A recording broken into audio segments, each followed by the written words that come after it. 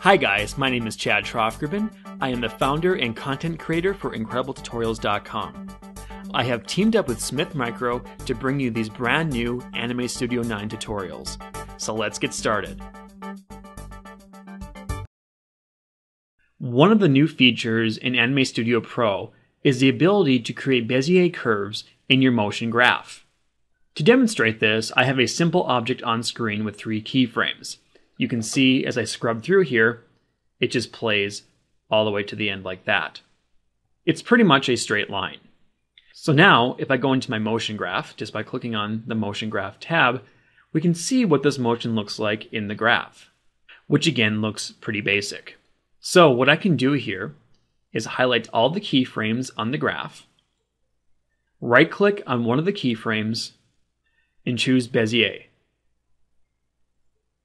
You'll now notice that all of my keyframes have Bezier handles. So for instance, if I come into my middle keyframe here, hold down my left mouse button and move this around, you can see I can alter both handles on this keyframe. And as I do this, the canvas is reflecting these changes. I'm creating a different curve in the motion graph.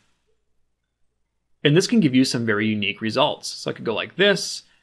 I could come over here to the end keyframe and alter it like this. Come to the beginning, do stuff like that, and so on. And as you can see, I am radically altering the path of this object. Now, if you want to only alter one handle at a time, go to a keyframe that has 2 handles, hold in your Alt key on your keyboard, and then move the handle. You can see the second handle remains stationary. This, of course, again, can give us some very unique results. And now that I'm done, I can go back here to the start and play this and see how it looks.